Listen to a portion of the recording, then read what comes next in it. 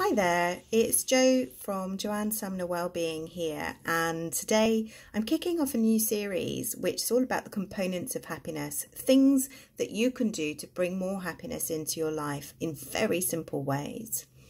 For this series, I'm particularly using some work that was published by the Mayo Clinic a couple of years ago in a book called Stress-Free Living. It's an excellent resource, can't recommend it enough.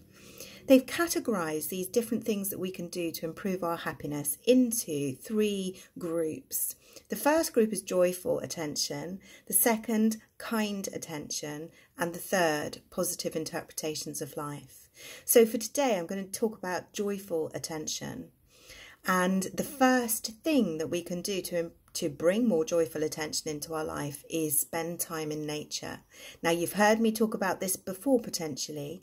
It's not just time in nature where, let's say, you go for a walk in the park, but really you're just thinking about what you've got to do later, or you're turning over a conversation you've had and maybe somebody said something that wound you up. That's not going to cut it if you want to increase joy in your life.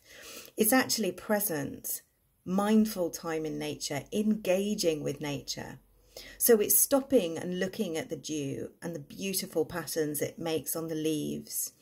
It's stopping and listening to the birds, looking at them swoop overhead. It's stopping and actually absorbing the colour that's around you. It's stopping, that's the word, again and again for a reason.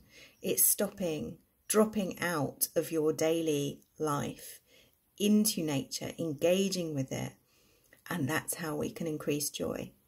So I'll be back with another tip next week. All right, cheers.